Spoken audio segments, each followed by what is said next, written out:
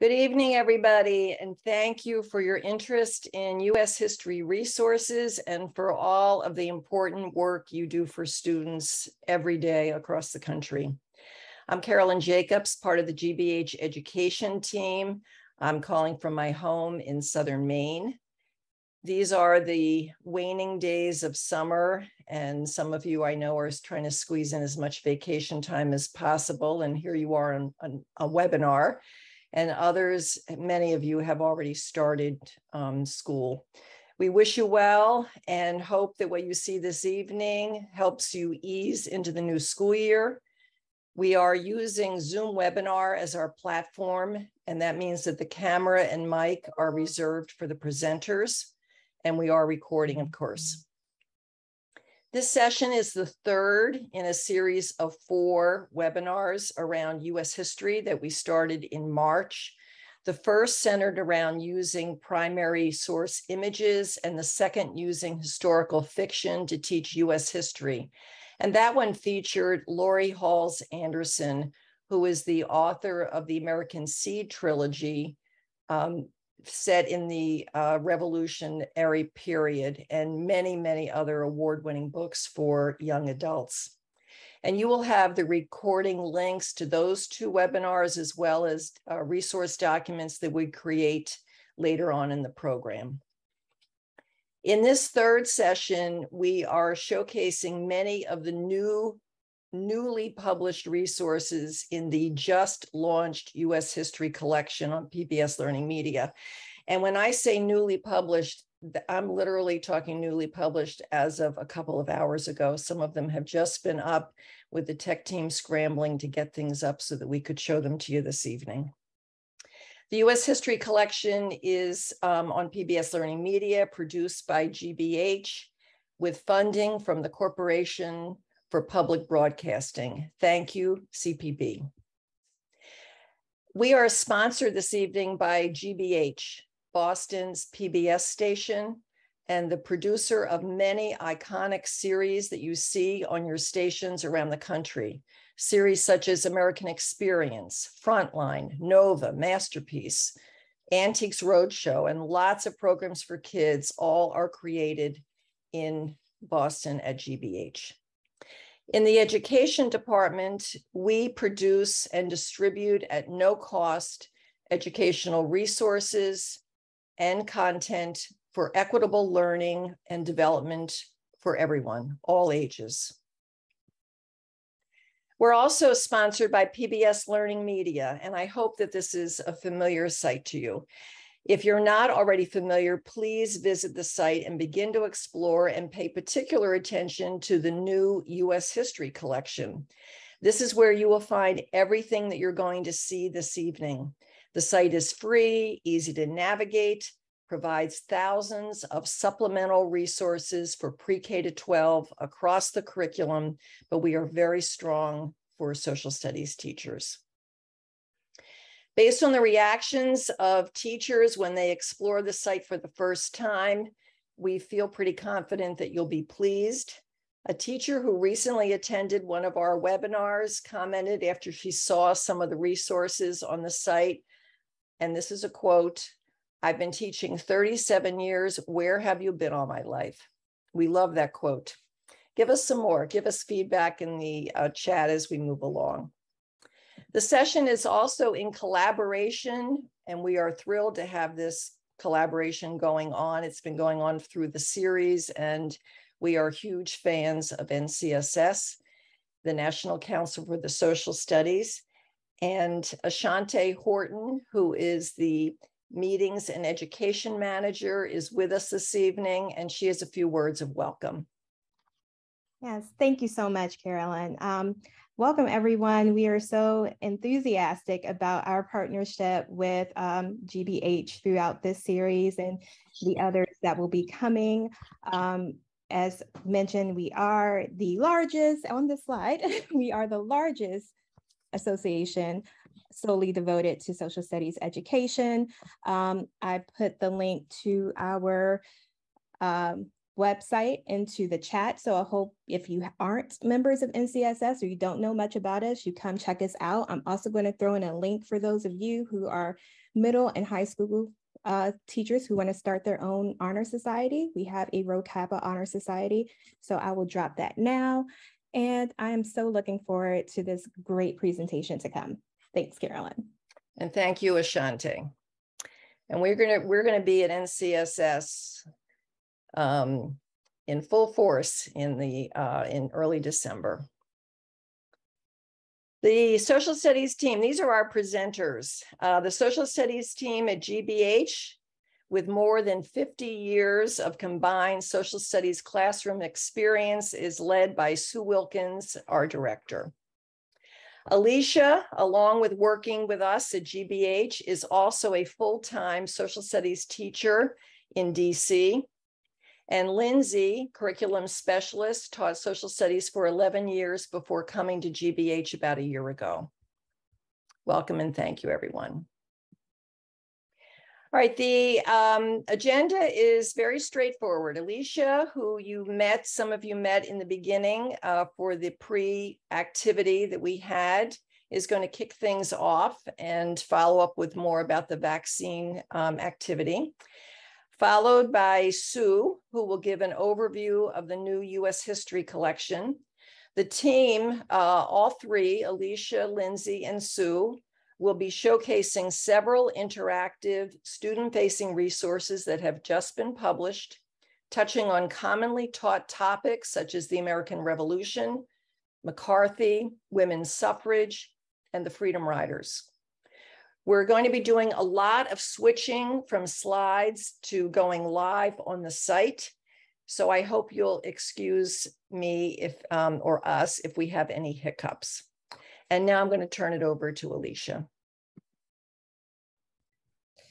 Thank you, Carolyn. So we opened up our webinar with a warm-up activity that asked you to use the clues in a primary source image to answer a series of questions. You were all spot on with your answers. For example, Serge, they said that it's a smallpox inoculation. The author is very critical. The purpose is anti-vax propaganda. Tiffany was like, it could be the measles vaccination. At any rate, it does deal with inoculation, she said. I loved how William, he pointed out, like, look at the banner at the bottom of the page. And then we had, I love how Elaine was able to kind of make a comparison with today. And so she was like, look, it's smallpox vaccine, not COVID, I don't think, right? So at the end, this image is actually entitled "The Cowpox, or the Wonderful Effects of the New Inoculation." Next slide. This is actually a scene in a vaccine institution, and it comes from 1802. You can see it's got poor patients. They're crowded around through the doorway on the left. In the room, you got those whose treatment has definitely had dire consequences. The doctor gashes the patient's arm with his knife while a deformed and ragged boy holds up a bucket of vaccine pop. Hot from ye cow. In his back pocket is a pamphlet, The Benefits of the Vaccine Process. You got a miniature cow sprouting or leaping from patients. One person pointed out the pregnant woman who stands in profile to the right with the cow protruding from her mouth. I mean, the scene is quite hilarious. So why did we choose this particular image to kind of open up our webinar? We know that as educators for the last 2 years, we all have been dealing with the challenges of COVID and COVID-related anxiety. I know I personally walked into my classroom last year, the first day, looking like someone getting ready to handle biohazardous chemicals. In heels, though. I was finally feeling a little bit more comfortable when school ended last year, and now I got monkeypox. Monkeypox is on my mind, right? This image, which is included in our history collection, shows us, and it can actually show our students, that virus and vaccine anxiety is nothing new. And the more things change, the more things truly stay the same. Next slide. So the history collection that we're going to present to you today, however, isn't just comprised of interesting images, right? For example, the image that we just analyzed in our warm-up is accompanied by a short video, which we're going to show to you right now.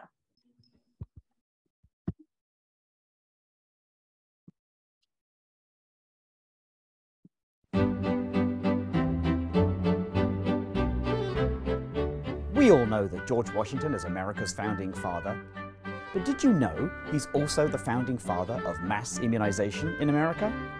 Now, if Washington had lost the Revolutionary War, there'd be no Washington Monument, no Washington, D.C., and no United States of America. But he very easily could have lost, not so much because of British troops, but because of a virus, smallpox. Smallpox can kill as many as half the people who catch it.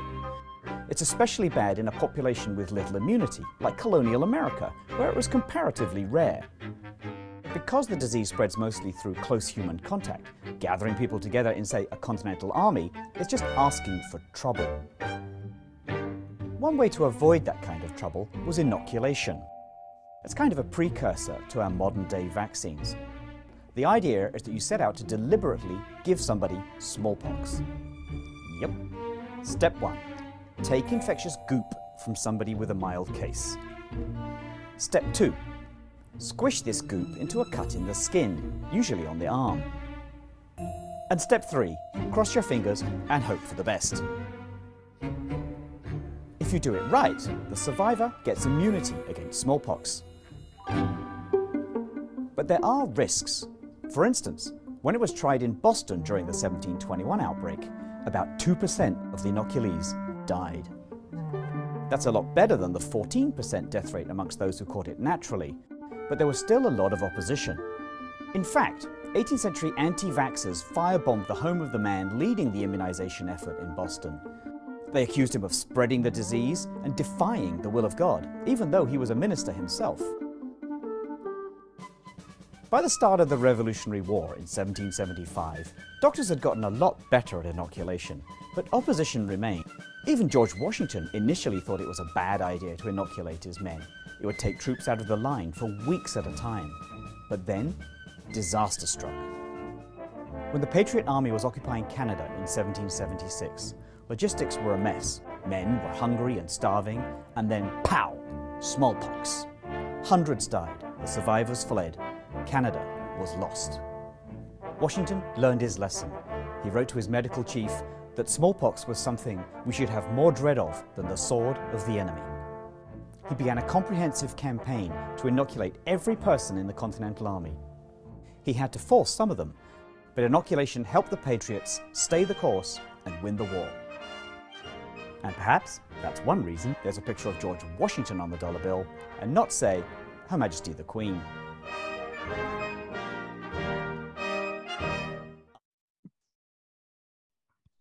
Thank you. I hope that you enjoyed that very short history of vaccines in America. And as we can see, it was definitely tied into an event that happened during the American Revolutionary War. And I know for me, I'm getting ready to go back to the classroom next week, and the American Revolution is going to be kind of first in line. And this is an example of the type of videos that we have in our collection. But more importantly, what I love about this also is that in addition to the image that you all analyzed when you first were in the waiting room, is that it's also accompanied by a pre and post video activity, complete with an essential question and tiered level of questions to break down the image. Next slide. Now, we were motivated to conduct this webinar because we know that teachers are facing a wave of challenges this year. Teachers are under immense pressure. For example, the last that we checked in August, we had about 300,000 teacher school staff vacancies were reported. We're dealing with outside scrutiny. We're dealing with our safety concerns. We're dealing with overcrowded classrooms. Some of us are dealing with pressure to address the student loss, learning loss that our students suffered from COVID. So we wanted to know, before we even get started, what are you most concerned about this year? Next slide. We'd love to hear from you. If you could, in the chat, list the letter next to the choice that best applies to kind of, how you're feeling right now. Are you concerned about dealing with lack of time to cover curriculum, student apathy? You got the workload. I know for me, that's a little thing that's kind of like, got me a little nervous. Are you maybe stuck teaching a course that you're a little unfamiliar with the content? Are you expected to differentiate instruction and you're kind of worried about how that's going to actually look, practically in your class? Or maybe it's about making the content more inclusive to the population that you're serving.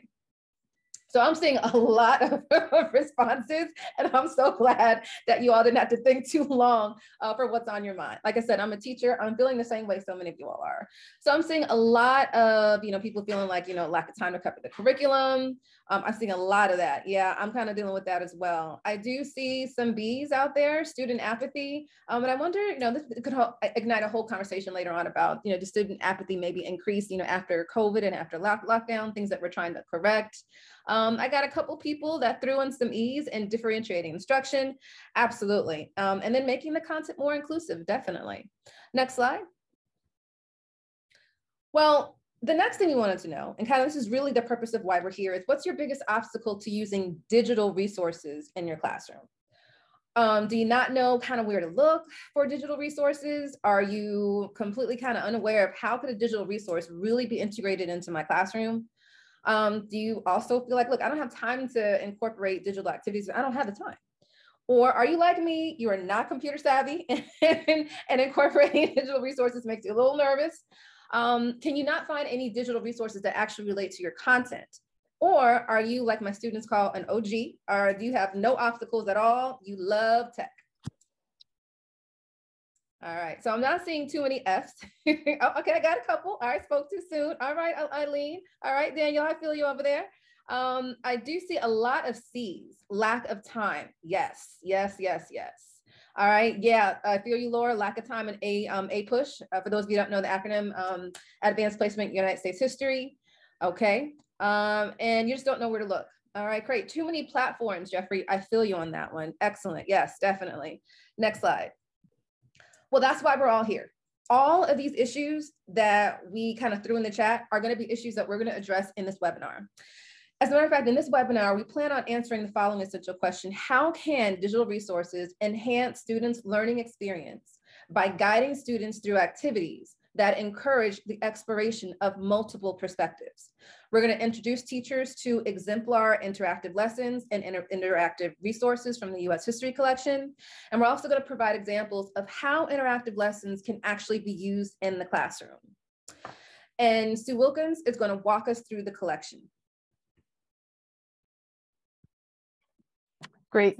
Thanks, Alicia, and good evening, everybody. I'm so excited to share with you the new U.S. History Collection on PBS LearningMedia, and you're looking at the homepage right now. This is a curated collection of supplemental, media-rich educational resources for teachers and students of U.S. history, grades 6 to 12, and it is available for you to explore and use now. Please just keep in mind that we are continuing to build this collection and to add new resources on a weekly basis. We will finish this work by late fall, so if you don't see something you need today, please return. The collection will have resources that span the breadth of core topics and periods in U.S. history, and it will also support students in using historical thinking skills to construct meaning out of a past composed of multiple perspectives and stories. So as we look at this homepage, I want to just point out a few important features. When the collection's fully built out, there will be 360 resources in it. That's one of the reasons it's so valuable to be able to search for resources within the U.S. History Collection. So you see that white bar at the top that says Search U.S. History Collection. When you search within that bar, it keeps you within the collection rather than being taken out into the broader learning media universe, which can be a little bit overwhelming. In addition to searching within the collection for a resource, you can browse our resources by era and by skill, with the aim of helping you locate what you're looking for as quickly and as easily as possible. All right, now as Carolyn scrolls down this homepage, you will see that we've organized the resources by 16 different historical eras. These should all be pretty familiar to you U.S. history teachers. And then we've also added 9 different historical thinking skills. And we will be talking more about these thinking skills in this webinar tonight. Most of the resources in the collection already existed on PBS LearningMedia and come from GBH, as well as 8 different partner stations that are listed at the bottom of this page. All of our resources, whether new or existing, have had their support materials upgraded and rewritten to provide you with a consistent user experience. So when you come to the U.S. History Collection, you're going to know what you're going to find there. All right, so we're going to look at one of these resources now, and I just want to give you sort of an overview of what you can expect to find. So I imagine that many of you teach the Trail of Tears. And so we're going to click on, Carolyn's going to click on Indian Affairs here. That takes you down to one of our Trail of Tears resources. This resource can help you teach this topic. And I'm just going to point out the fact, first of all, that we provide not full-length documentary films because we know that most teachers don't really have the time to show that on a regular basis. We provide video clips that are generally between 3 and 6 minutes in length. So I'm going to actually focus, though, on the support materials for teachers and students here. They all sit to the right of the media in our resources. And for teachers, we provide teaching tips for every resource in the U.S. History Collection, and they are all organized this way. So the overall goal of our teacher tips is to facilitate your use of that resource in the classroom. We identify the essential and supporting questions the media addresses. We provide suggestions for content that we think you should cover with your students before using the resource with them, as well as some quick ideas for ways to engage your students with the topic. While viewing questions are designed to focus students while they watch or engage with the media. If the media is a video, the questions are sequential and pretty straightforward. They're really just designed to keep students on task. After viewing questions, provide suggestions for how to bring the resource topic to some closure. And taking it further, include suggestions for additional activities and/or research on the topic. Okay, so every resource in the collection has that for teachers. For students, actually, we're going to go to discussion questions first because every resource in the collection has discussion questions. These are 3 to 5 higher order critical thinking questions that are directly related to the media. And you could use these as an exit ticket, as an in-class activity, group activity, or as a homework assignment. All right, the next thing I want to show you is a background reading. About 25%, it probably actually will be a little bit higher, but at least 25% of the collection's resources will have background readings. These all have been redesigned, and some key features that I want to point out to you are that they all have a title. They all have an essential question to give students that focus when they begin reading. If it's a long, over a page in length, they'll have subheadings to guide students through the reading. If needed, history vocabulary is defined on the page where it appears. Generally, 1 to 2 images have been added to help engage students, and these are written at a 9th grade reading level. And then lastly, we're going to show you an activity. 50% of the collection's resources will have student activities that focus on a historical thinking skill and are designed for students to complete with minimal teacher guidance, if any at all. These actually came out of the COVID period when teachers really needed assignments that they could give to students at home. We're going to be showing you several of these activities this evening. So all of the support materials I just reviewed are designed with the expectation that many of you will edit and adapt these for your students and your curriculum needs. We welcome that, we expect that, and we encourage you to make use of these as you see fit. Okay, so that's the brief overview. I really do encourage you after the webinar to go and investigate on your own. There's just a lot to see, but right now I'm going to turn things over to Lindsay. Thank you so much, Sue. So tonight I'm going to start highlighting our digital interactives by focusing on the early American period and the American Revolution. And the first thing that I want to give you an overview of is an example of one of our interactive maps. I know that many of you, like I did myself when I was teaching, start the school year really in the colonial American history. And I know personally, I often found this a really challenging time period to teach. My students struggled with the archaic language of the time. They felt that the early American period was just so far removed from their own lives. And oftentimes these primary sources that are available to students just seem so inaccessible, again, especially in their language for a high school audience. But these maps will give you a really kind of different way for students to start thinking about early American history.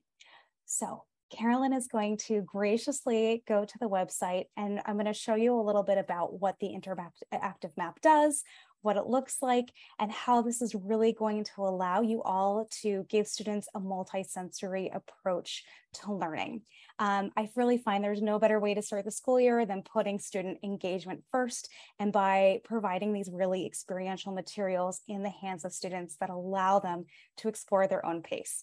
And really our interactives are going to accommodate all these different types of learners that you have in the classroom. So as Carolyn launches the map, you'll see that it offers students complete control of what they want to see on when looking on the left-hand side. And it's broken down into two different categories, geography and colonial life. So seeing the geographical features that we have, such as fields and trees, water, hills, allows students to contemplate the ways in which geography influenced the daily lives of early Bostonians. The colonial life section of the map, which includes features such as schools, military facilities, ships and shipyards, churches and meeting houses, are going to give students a glimpse into the aspects of daily life that the colonists really valued. And my favorite feature of this map provides a modern day outline of Boston, so demonstrating just how much the city has changed since its early days. But as Sue shared with you earlier, we're not leaving you on your own for this. We've provided these interactive student activities so you can easily help students use this in the classroom. So the accompanying student activity is going to provide these questions to help prompt student exploration. So in this case, we're really getting students to consider how the geography of Boston shaped daily life. So for example, the number of schools and churches will help students see how the colonists valued education and religious life in their own communities, while examining shipyards provide students with a different angle to explore the factors that power the economy of the area.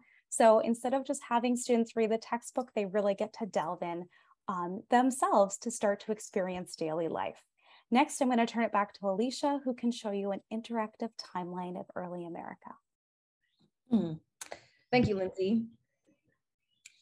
Now, we know that many of you will be covering the American Revolution, and it is so easy to lean primarily on lecture to cover all the events. I know I'm guilty of that. However, in the spirit of lightening the load, which is the subject of this webinar, we have designed an interactive lesson that allows guided student exploration. We've already constructed a universal essential question. Students are asked to consider in this interactive lesson, how did a series of policy changes by the British government cause the American colonists to declare independence? I love this interactive, and I have already planned to use it in my classroom coming up because it comes with a concise history of each event that really helps the students answer the essential question. So students can navigate forward or backwards with ease, and all of the upcoming and past events are displayed at the bottom. So instead of you having to lecture, you're allowing the students to explore the timeline on their own. The readings aren't too long, it's nice and concise, and it's very, very easy to navigate among the different events. I also really, really like this interactive lesson because, like all of our interactive lessons, it comes with a student activity. In this particular instance, students are responsible for more than simply just zipping through the events. I was reading through the comments, and I know that one of the participants here basically argued that one of the things that they're kind of like a little worried about is your students, when they use digital media, a lot of times they get tired of just clicking. And I completely agree with you. We have actually created a graphic organizer and content questions that ensure that they are comprehending, that they're processing, and they're actually using the information that they're reading, and constantly having to refer back to the essential question as they go through the timeline. And as you could see the questions there, you could see the graphic organizer. So they're constantly being held accountable, and they're interacting with the material.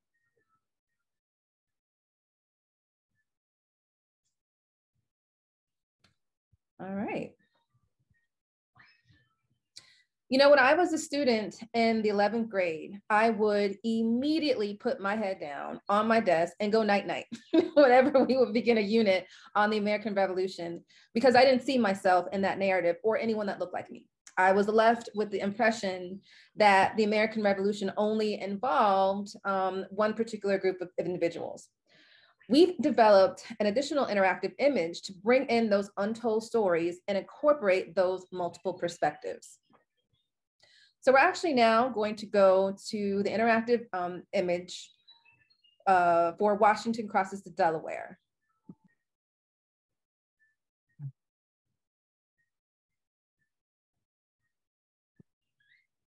There you go. In our Washington crossing the Delaware, students analyze the popular image and they use it as a springboard to discuss how the revolution was won off of the efforts of many different communities and peoples. I'd like to walk you through how this could be actually used in your classroom.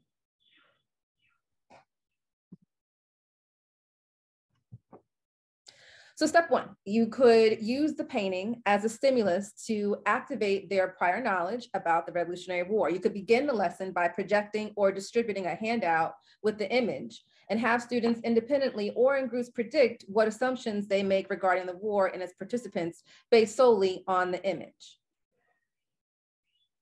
If we go on the introduction tab, we could have students launch the interactive and have them click on the introduction to provide historical context of the event and the painting and answer the questions that we provide on a student handout.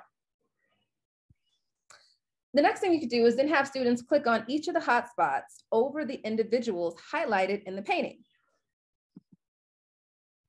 As the students read the text, they will learn about the different groups and communities that helped influence the war, such as Blacks, women, Native Americans, and that they are actually represented in the painting, even though so many of us have seen this picture a million times and never, ever noticed them. And once again, they can record their answers on their student activity sheet that we provided. In the end, students will use what they learned to answer the essential question we provided of how was the Revolutionary War won by the efforts of many different groups and communities.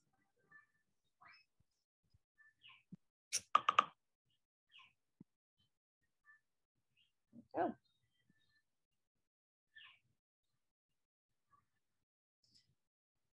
Now I'm going to turn it over to Lindsay. Thanks, Alicia. I want to walk you all through another very familiar image. Okay, I know the name, the title of this image is written on the slide. Let's pretend that you can't see that. I would appreciate anyone if you can drop in the chat, what is this an image of? And then how did you know that?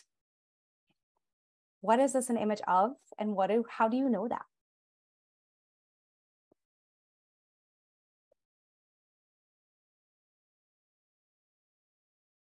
Great. I already have a few responses. Yes, it is of the Boston Massacre. And so now welcome to have you share in the chat if you've ever used this image in your classroom before. You can do a simple yes or no. So drop in the chat if you've used it in the classroom before. Just curious to see responses. Looks like several of you have. This used to be one of my favorite ways to introduce the American Revolution, was to show this image. So yes, you are all right. This is an image of the engraving entitled The Boston Massacre. It is one of the most brilliant pieces of propaganda that was used in revolutionary America and created by that famous patriot, Paul Revere. This resource is also another example of an interactive image. So in this image as well, students are also going to explore those hotspots. So as you saw through Alicia, these hotspots are going to provide text, additional images. Also, when we get out of the revolutionary period, you'll see that more and more of them will have video clips. Unfortunately, we don't have any documentaries of George Washington himself, if only, but I digress. So what's great about the hotspots is they're going to highlight text that could be difficult to read. They'll highlight a detail that may go unnoticed at a first glance. And so it's going to give students that truly immersive experience. So let's start exploring the Boston Massacre in greater depth, and then discuss how you can use this image to kickstart the school year in your own classroom. So what I really love about this interactive, and many of you have pointed this out, is that it's taken a primary source that we're all really familiar with, we're comfortable with it, we've used it in our classrooms before, so it can be an easy transition and an easy structure for you to incorporate in your already existing curriculum. So when you open the interactive image, as you saw initially, it gave you a clean copy of the image, so you could have students, start to simply observe what they see. And then at the bottom, we're going to see these different layers of the interactive image. And so students can really focus their time on a specific theme. So when you click on it, you saw that there was an introduction, which provided some background. If you click on the image, as Carolyn has, you'll see the title and the artist is going to attribute clearly in those hotspots. Next, if you click on the setting, you'll see how these different hotspots are going to call attention to things like the sky. So it's going to ask students to start to consider why Revere would depict an evening riot with such a light sky. Or have students consider why he didn't show any snow on the ground when we know that the events that happened on March 5th, 1770 in Boston involved colonists throwing snowballs at soldiers. So you'll notice that these hotspots are going to provide some kind of analysis for the image, and they'll also give some greater historical content. But as we continue on in our exploration by going to the people, we're going to see a way to easily incorporate multiple perspectives and allow us to really start to immerse ourselves in the crowd, including who was represented that day and whose voices were missing from the engraving, even though many of them in fact were in attendance. So I want to call out a couple different hotspots quickly. The first hotspot of Crispus Attucks on the bottom left allows students to learn more about the first man to die in the American Revolution. Attucks, a biracial man of African-American and indigenous descent, was born enslaved in Framingham, Massachusetts. He had escaped his enslaver and became a sailor and a rope maker, but he's also interestingly depicted as a white man in other versions of the engraving. So this kind of allows students to start to kind of explore what that could mean or why Revere would make those choices. If we go back to the interactive image and look back at the crowd, in the back left-hand corner, there's going to be one lone woman in the crowd. Let's see if you can spot her.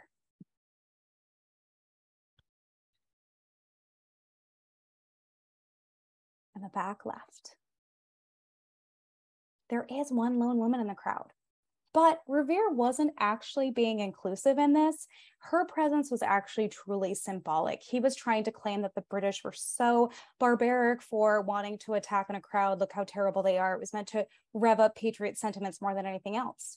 So were there really no women at the Boston Massacre? That's not accurate. So if we go to the hotspot behind Captain Thomas Preston, which is a nice little cloud of smoke. Oh, the other one. It actually gives some contextual evidence for the women who were in attendance that evening and whose testimony in court swore that Captain Preston had not ordered ordered the soldiers to fire on the crowd. So very well, it could have been a few women's testimony that saved him from jail or any other uncertain fate. So as students start to kind of see this resource now, not just from that textbook piece of propaganda, but as they look at it with the accompanying independent student activity, it's going to start, to get them to see how powerful this engraving is, getting this contextual historical evidence that provides a more holistic perspective with that multiple perspectives on what became a turning point in the American Revolution, or on the road rather to revolution. So next, I believe I'm turning it over to Alicia. Or I'm sorry, I'm turning it over to Sue, who's going to wrap up our revolutionary experience. Indeed, yes, thanks so much. Great, so the timeline, the images, and the maps that you've just seen, those are all what we call interactives. And all that means is that students interact with the media on the site. There's no place for them to actually input answers online. They do all of that work on a student activity handout that we provide you with. This, however, is a different beast. This is an interactive lesson. And interactive lessons are designed to put students at the center of the learning experience. They are student-facing, they're student-paced, sequential lessons on a topic organized around an essential question. And they are filled with text, video, images, graphs, maps, etc. Students do all of the work within the lesson, and they save their work in the lesson. So you will not see an accompanying student activity, for example. It's all within the interactive lesson. So one goal of these is to free you up to provide more individualized support to students as they work through the lesson, and to offer you, a new way to teach the topic. So this lesson on Jefferson and Hamilton, the essential question, actually, if we could just go back one page, Carolyn, the essential question is down at the bottom. And so everything is organized to help students answer this. Whose vision for the new nation, Thomas Jefferson's or Alexander Hamilton's, do you support and why? Just want to say this is very typical of our resources. We don't tell students what to think. We provide them with historical information and evidence, and ultimately ask them what their opinion is based on the evidence. This is also an example of what we mean by multiple perspectives. This lesson highlights 2 different views across 5 different topics or issues. So on page 2, we come to the first of those different topics, and this is, should government be entrusted to the common man? The overall setup on this page is repeated on the subsequent pages. Each page begins with a brief description of the issue. There are quotes from each man pertaining to that issue, and that's followed up by a think about question. You could stop here as a class and have everyone discuss this before moving on, sort of as a check-in. And then beneath that is more detailed information on each man's position and his reasons for it. This goes well beyond the quotes. And finally, as Carolyn was showing you, there's a chart at the bottom of the page, and students are asked to fill in the part of the chart for this issue. It's important to know that this chart and the students' text will move with them from page to page, so that by the end, students should have a completed chart, which will assist them in answering that essential question in paragraph form. The other topics addressed, we're just going to sort of move through this pretty quickly. On page 3, students learn how each of these men felt about, the power of the federal government. Was the federal government too powerful, this new government that had been formed? On page 4, should the United States be a nation of farmers or manufacturers? On page 5, should the United States have a national bank? At page 6, should the United States support the French Revolution? This is sort of our foreign policy page. And then on the last page, students return to the essential question. And again, this would be filled in now with their responses, and they would use that to actually answer the essential question. So that's what an interactive lesson looks like. And we have many of these in the U.S. History collection. Of course, we can't show you everything, but this gives you a taste of what an interactive lesson is. Great, so let's go to the next slide. So this concludes the first part of the webinar on new interactives and interactive lessons. We've shown you interactive timelines, maps, and images, as well as an interactive lesson. And so, as I said, more in development as we speak, and will soon be added to the collection. So now we just want to briefly pause here and hear from you in the chat. Do you think you would use these interactives and interactive lessons? Could they be useful in your classroom?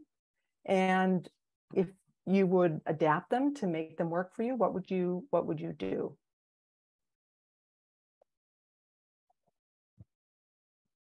Great. Oh, I love this positive response. That's very good.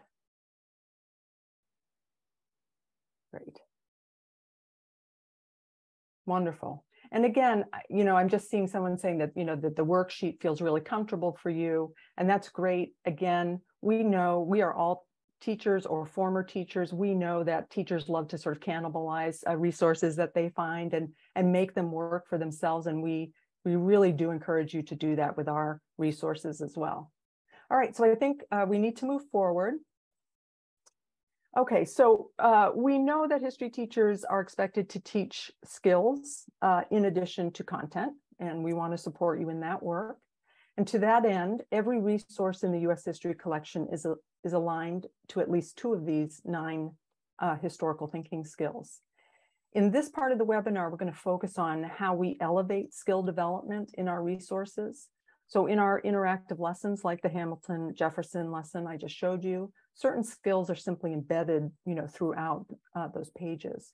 While in our other resources, we have added student activities that focus on one historical thinking skill. And so we're just going to show you a few of those now. Thanks. So teaching students how to think, read, and write as historians is probably one of the most rewarding, but also one of the most challenging skills, I think, to help students master. That's why interactive lessons are such a valuable resource for teachers. They really help develop a student's ability to read analytically and construct written arguments grounded in historical evidence with content from across the U.S. History Collection curriculum. It also allows students to write in a self-paced, self-directed lesson. So we're all familiar with the term Roaring Twenties to describe the decade of the 1920s. And in this interactive lesson, students are compelled to think more critically about that moniker. 3 historical themes that were integral to the 1920s: technology and the economy, immigration and migration, and civil rights and civil liberties.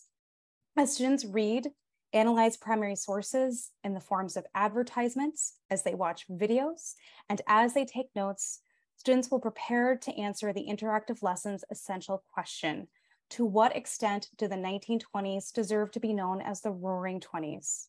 With appropriate historical evidence, students will learn how to back their claims as they take a stand on whether or not the Roaring Twenties deserves to be known as the Roaring Twenties. And again, there are places for students to take notes so they can refer back to their work. They can go back to previous selections of the interactive lesson if they need to jog their memory, and their final written work will go on the last page. Next slide.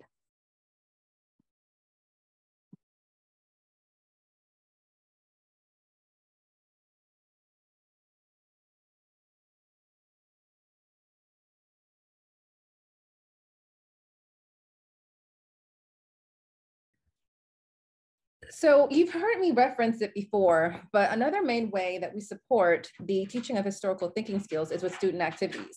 These are printable activities that can be completed independently or with a partner, and once again, lightens your load. So let's take a look at this student activity and how it supports the historical thinking skill of analyzing primary sources.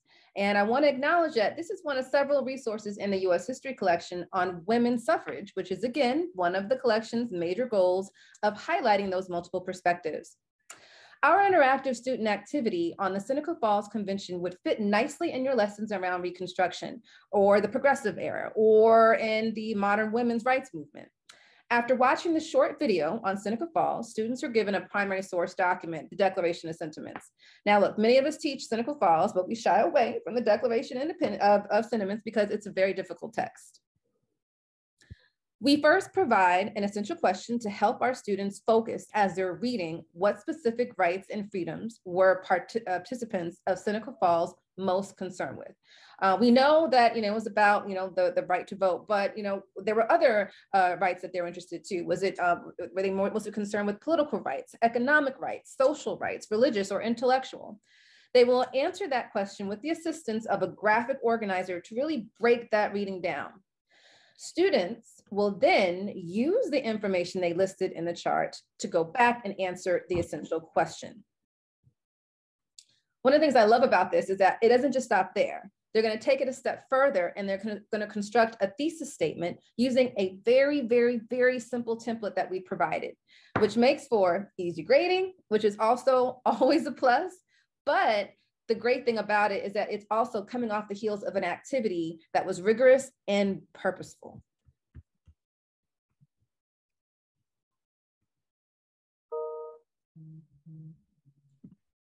Next slide.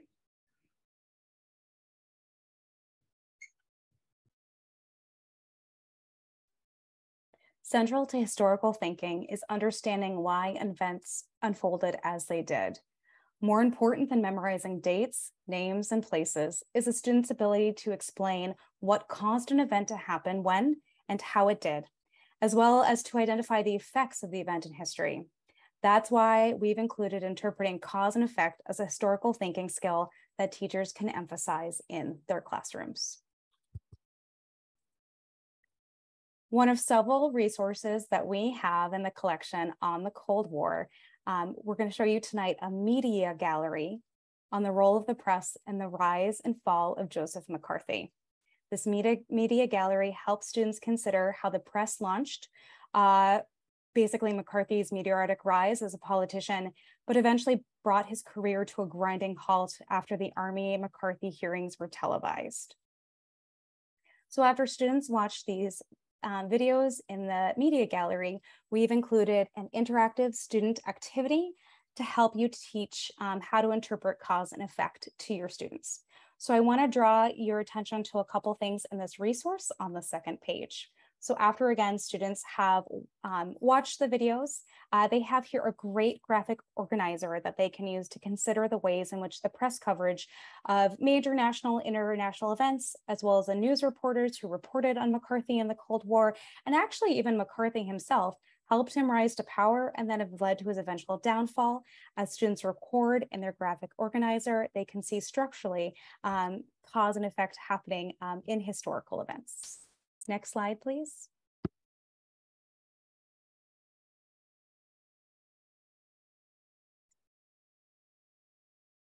And as members of a democratic society, it is vital that students develop knowledge of political and governmental systems and institutions and learn how to differentiate between fact and fiction. History can inspire student empowerment and efficacy and support their advocacy skills with group discussion, debate, and persuasive speech and essay writing.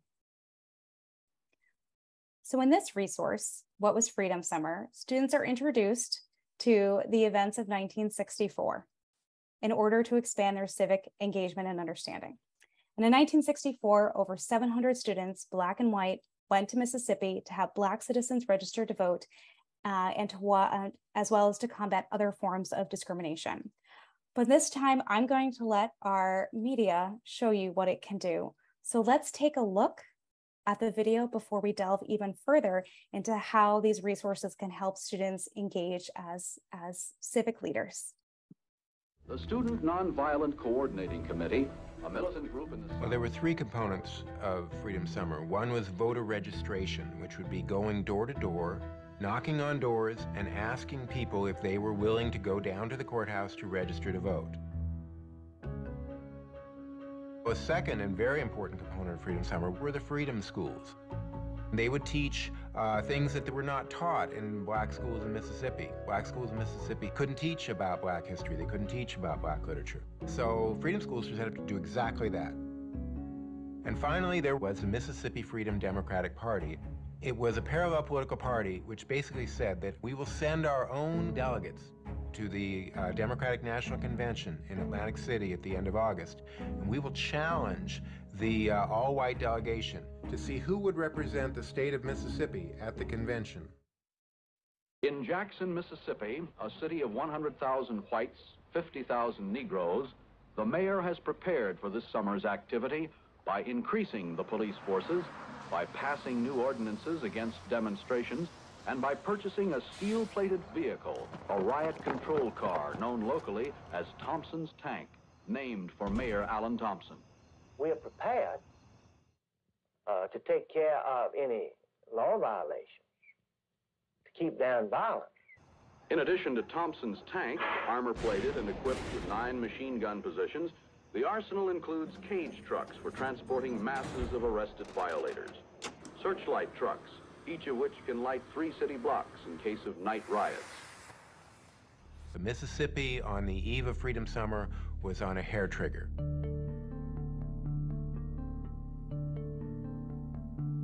There was very much a recognition and a debate about, is it responsible to bring all those kids into the state, most of whom are probably far too naive to understand what they were getting into in terms of the violent nature of the place. are you doing this to use people as fodder? The thought was, well, you know, we'll do this orientation at Oxford, Ohio, and we'll try and tell these kids what they're getting into and make it clear that they really don't have to go. But, you know, I don't know that that really could begin to prepare people. My grandmother said, we've heard that you're planning on doing something really crazy, going to Mississippi with those SNCC folk, and I'm never going to permit it. With my grandmother, my mom and dad pleading, threatening, I just said, I'm leaving. A girlfriend drove me to the bus station, and my grandmother's parting words were, if you leave, don't ever come back.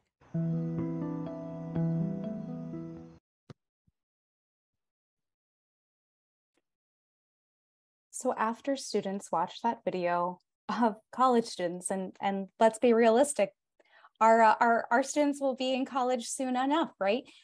They're almost there at that point. They're going to be asked to consider in their accompanying independent student activity the definitions of civic understanding, or we've defined it how our political and governmental systems and institutions work, as well as civic engagement, or how individuals or groups can work together to make a difference in their community, often with the intention of creating, changing, or influencing public policy. So as students work through this activity, they'll then consider the choices and decisions that college students working Freedom Summer made in 1964 to reflect more upon what civic understanding and civic engagement means. So at the end of the interactive, they'll be asked, at the end of the a worksheet, they'll be asked to complete a letter writing assignment inspired by the experience of Gwendolyn Simmons. And they'll be asked to consider the ways in which ordinary citizens, especially a diverse group of young people, became civically engaged and knowingly put their lives in danger to further democratic principles.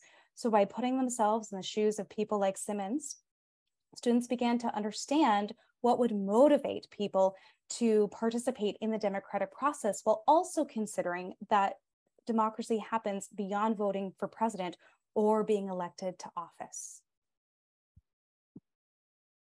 Next slide.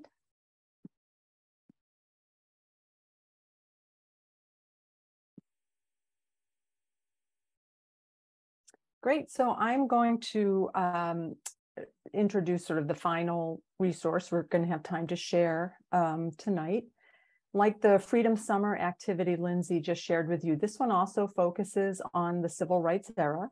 It also focuses on the civic understanding and engagement historical thinking skill. But this activity takes a different approach. So the resource is on the Little Rock Nine and the violent resistance to desegregation at Central High School. However, the video here focuses on President Eisenhower's actions, his initial reluctance to get involved, and his ultimate decision to send federal troops into Little Rock.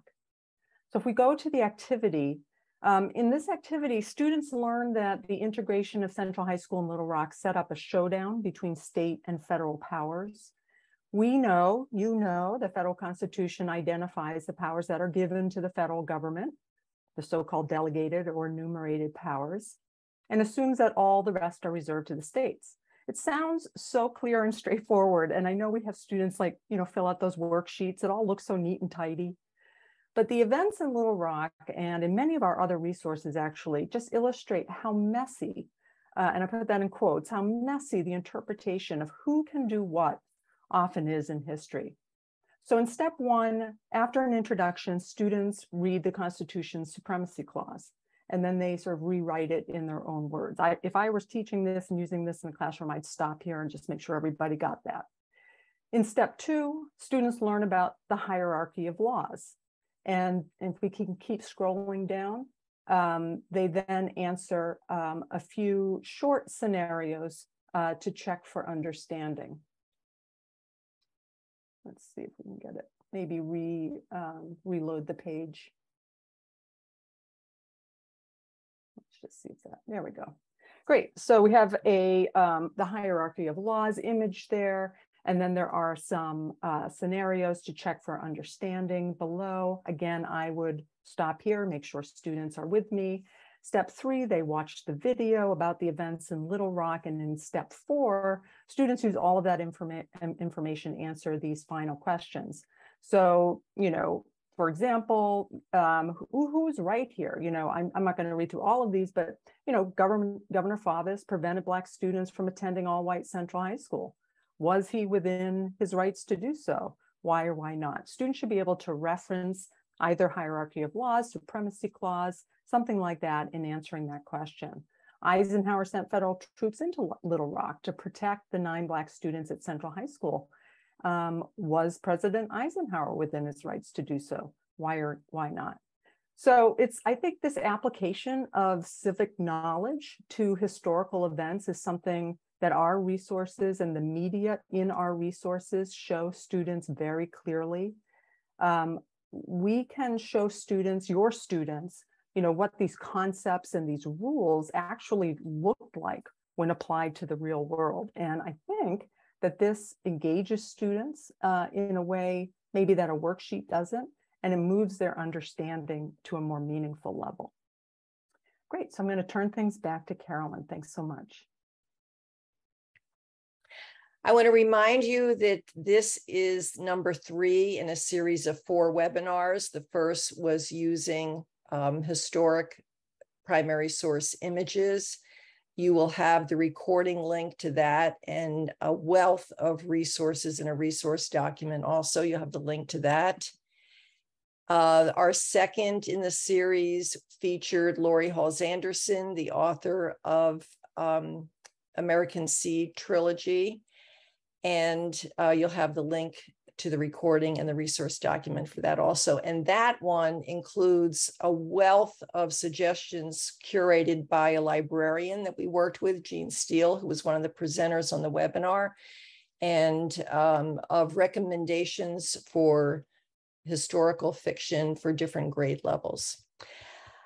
And this we are thrilled to announce. On October 19th, Dr. Tia Miles, the author of All That She Carried, which won the National Book Award last year, along with many, many other awards, is going to be on our 4th webinar in the series. The webinar is directly related to her book. That's why we were so excited to have her agree to come on it. It centers around helping students appreciate that they are the keepers of their family and community's history that lives in objects around them, rich with stories that have often been overlooked. We'll be putting together the registration page for this, and you will get that soon. We want to give people a chance to register early and a chance to check out the book if you haven't already. And then I want to, Ashante, do you want to, if you're still on? Yeah, why don't you invite everybody to the conference? Yes, please join us in Philadelphia, December 2nd through 4th. So it doesn't matter whether you're a K-12 teacher, if you are a college or university faculty, if you are a social studies curriculum designer, specialist, or supervisor, all are welcome. And we have plenty of presentations that will suit everyone. I am putting the link in the chat as I do that. You know, if you check it out, if you are in like a small, a small school district, or even within like your school itself, we do have group rates available. And for people who may be first timers, we have a potential first timer scholarship that you can apply for, and all of that can be found on our registration page. So please check it out. I hope you'll be there and you'll get to meet your lovely, you know, some of your lovely presenters and fellow social studies colleagues like Denise. So come and join us. Thank you, Ashante, and we can't wait. It's been too long since we've been able to go in person. So, all right, I want to thank the presenters, Ashante for joining us, Denise in the chat, and all of you for all that you do. I'm going to, if the presenters want to come back on camera so we can respond to some questions, if you see something in the chat. We did pull a few questions that you asked, and I thought I would just post something to kind of get us started. We did have some people interested in how, I'm going to post the question, and I know, Alicia, because of what you teach, this might be right up your alley. How can I best use these materials with my high school African American Studies course that focuses on history? You could probably talk about that for a long time, but give us a little snippet. Yeah, a little like 15-second snippet. I actually teach that in class as well. And I have used so many of these resources, and some of the resources that we developed, I developed that specifically in mind for how I can present that information to my students. So I would just say explore the interactives, explore the collection. And the great thing is that the way that we have the interactives structured and the teaching tips structured, we give you ideas for warm-ups. We give you ideas and give you questions to how to guide the students along while they're watching the videos, and engaging discussion questions afterwards. And not only that, like Sue said, in the end, we also give you ideas for how to further the conversation with other additional activities. We have some activities that are that structure around oral histories, some that deal with I mean, there's just a whole bunch of activities. I can't even give you without going on and on, but definitely just explore the collection, and you will be pleasantly surprised that we definitely have it structured in a way that we suggest how you can integrate it into your classroom from the beginning to the end. Thank you, Alicia. Before I bring up another question that from the registration, is there anything, Sue, Lindsay, Alicia, or Denise, that you noticed in the chat that we should address? I saw some questions dealing with Canvas. I use Canvas exclusively in my district here in DC, and a lot of the resources I simply just downloaded as a video, or I put the link in Canvas, and the students are able to go straight from the link in Canvas to the resource. So it does work very, very well with Canvas. You just got to get in there and just kind of play with it a little bit, but it does work. Yeah, we also saw a couple questions on student rostering, with folks asking, what if I don't use Google Classroom? How can I roster?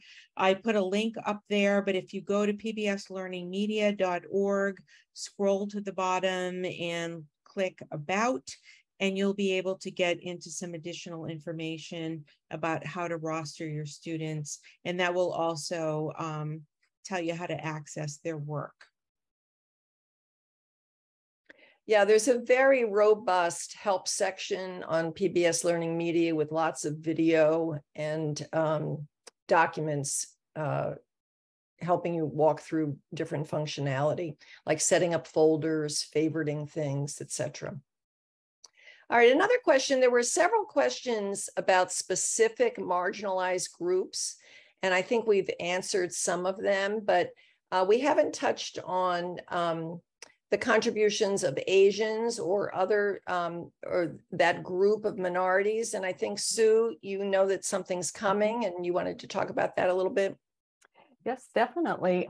We definitely will have, I think, pretty good coverage of Asian American history. A lot of that actually is coming from one of the stations that we are partnering with. So maybe some of you are familiar with the series Asian Americans. So the resources are coming from that film, and it really, they really cover, it's really quite the scope of Asian American history. So I'm quite excited about that, to bring that into the collection.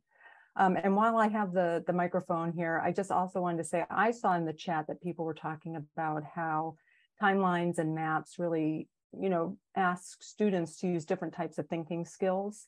And I just I really want to support that. I think sometimes in history, we get wedded to the text, we get wedded to the primary document.